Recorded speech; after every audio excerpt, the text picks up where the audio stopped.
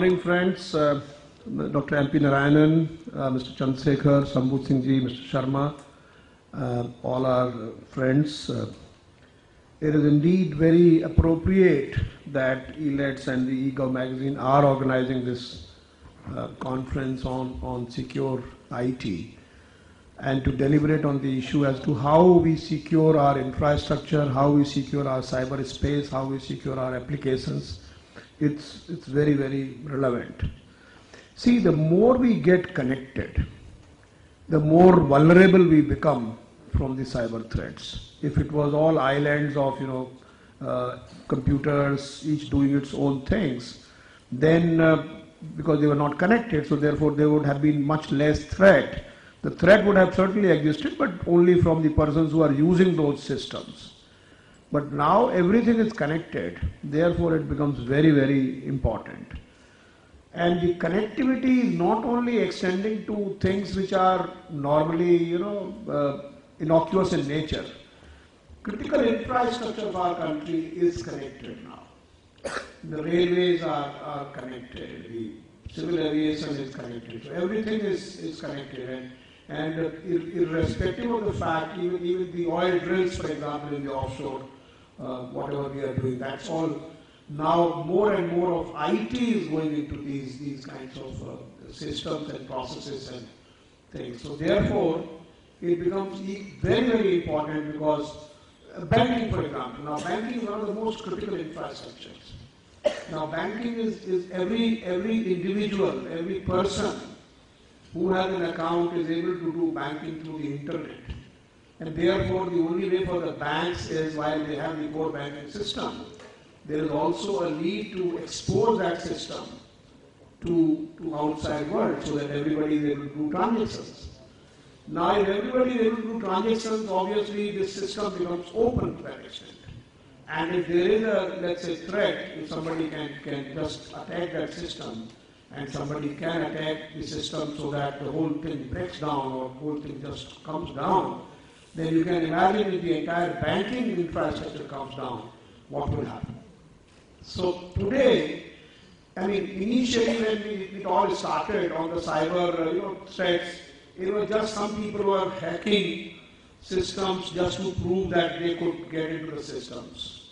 There was no motivation as such. The motivation was merely a thrill that I have get into NASA systems or I got into the SBI system.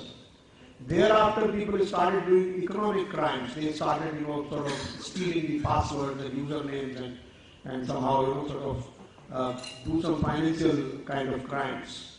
So that was another stage. And of course, then the system, people started breaking down the system just to, espionage kind of applications where people were trying to steal information. So people will go into Pentagon websites and, they find out the secret there. That's the third stage. And today we have a real cyber warfare stage where people are doing it just to, and there are countries who are training people in this area. And there are thousands of, professionals who are being trained to do cyber attacks. So this has become actually, in some sense, a state policy. People may say that terrorism is not a state policy, but cyber attacks and cyber warfare is becoming a very powerful instrument of state policy for some countries. So therefore, the whole scenario is really pretty grim in the sense of threats. Now the only thing is you can't cannot say that no, I will close down my systems. Closing down the system is not a solution to this problem. Because, one can always say that the best place for a ship to be is in the, whatever bandargah uska hota hai. This is the best place safest place for the ship, but then the ship has to go. And therefore it has to be there and in the sea and has to sort of face all the threats. And therefore, I think what we need to do, we have to be ahead of the curve to see that we have all these systems, the best security systems which are available in the world, best practices which we do, and so that we are able to secure our infrastructure and our resources and assets. This is very important. Unfortunately, we have been believing that whatever I'm doing is okay, safe, why should anybody, try to attack it? And therefore we find that the systems are developed without specific, protection of these systems from the vulnerabilities. And people say because nobody knows how the systems are developed and therefore it is secure. So we try to, have security through obscurity. Now that is not really a strategy, that is not something good which you should be doing. We have to, and therefore we are coming out with a policy saying that the systems must be secure, but we will also have open source kind of stuff. Even the sort of software which are proprietary and which are in some kind of proprietary language, we say we open them. So let these softwares be, their bugs be found out, so that it is not security through obscurity, but security through this kind of sturdy nature. And as you know, all the operating systems and all the systems which are in open source are much more secure than the systems which are, closely done, and then some vulnerabilities are found and nobody knows about these vulnerabilities, and vulnerabilities are extracted. So that actually has to change. What we are doing at the Government of India level is we have said no software which is not certified for security. The basic, the basic coding, the basic way it should be done, it has to be a secure and safe system. Secure and safe not only from the outside threat, but it should not actually become insecure in its own design. So that's one thing. We are creating, sort of institutions which at the national level will ensure that we have those, our infrastructures are secure. So we are creating what is called National Cyber Coordination Center. That is a part of the Digital India program. In fact, one of the attributes or one of the sort of statements of Digital India, powerful statement, is we must have a safe and secure cyberspace in the country. And that will happen only when we have, we have to be ahead of the curve. We have to have very proactive sort of steps we should take to secure our infrastructure. So we are having this National Cyber Coordination Center. We also are putting up what is called the malware and botnet cleaning systems. So we will run this system against all our critical infrastructure and other systems of the government to say to ensure that they are able to clean the malware and those other kinds of systems. We are going to have a safe and secure email. So while we will have to continue our journey towards Digital India, digitizing the entire workflow in the country, digitizing all the documents in the country, our initiatives of electronic signatures on demand, Aadhaar infrastructure, bank accounts, all those things will continue to go on. We will be very, very clear in our approach that all these steps or all these things which are being done are safe and secure. So this is very, very important, and we are fully conscious of the need to have security. However, there is a larger need for people becoming aware of this security threats. Unfortunately, the awareness is lacking, and therefore we have a program, Information Security Awareness Program.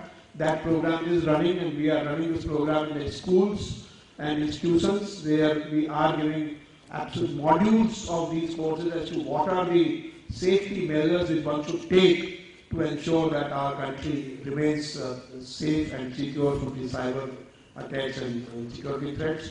We have also, from this perspective, started a program called Secure Your PC. That is a website, the portal, which actually enables you can just plug in your PC, connect the PC, and then this will do a scanning and threat testing. That is another program which we are doing. The whole idea is, and even all those softwares which are in capacity building of our own people, so that when they write software, they write a safe software, they write a secure software. That's another program. So we are certainly trying to be ahead of the curve, trying to ensure that we have intelligent detection systems, we have intelligent prevention systems, we monitor the network for any unusual activities. So all those, sort of a lot of things are going on. Nevertheless, the need to remain ever vigilant, because security is something which cannot be sort of, write a software and it's all prevented. The other day, when the Prime Minister was telling in NASCOM, he emphasized the fact that the cyber security is one of the most important areas which is going to come up in tomorrow's world.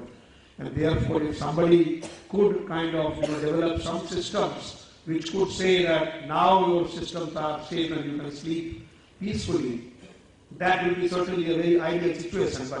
But that ideal situation is really difficult to achieve, because the threats are also continuously developing, evolving, and therefore one cannot have a permanent solution, so to say, for this. But nevertheless, the combination of things, certainly we should work in this area. There are many countries in the world. Israel, for example, has worked hugely in this cyber security area. And I think we need to learn from them. We need to also develop our internal capacities. And I think there should be some courses also, the computer science programs. If I remember, I also did my computer science about 12 years back, not long ago. And I found that the only course which we had was cryptography. So cryptography is only the sort of course which was introduced in the master's program. So now I think there is a need to have much more courses also, which should deal with the latest techniques, latest threat kind of things. So there also there is a need. So there is a need to educate the academic world, sort of create new courseware. There is a need to have such conferences which actually deliberate on the issue of cyber security, especially the defense area and the policing area, because these are our critical kind of infrastructures, and there we need to really ensure that we are fully, many times people think that whatever we have done, our old mindsets are also very, very responsible for these kinds of things. In our old mindset, what is the security? Security is, 20 policemen arrayed in one line, that's security. But then we forget electrons don't really look at these policemen. Electrons just move away without even telling anybody as to what they're going to do. And therefore, we have to change that mindset also. We have to be aware. In fact, one of my professors, he was a security person, and he used to tell me that today there were 180 attacks on the system. And this is, I'm talking about 12 years back. Attacks, intrusion attacks on the system.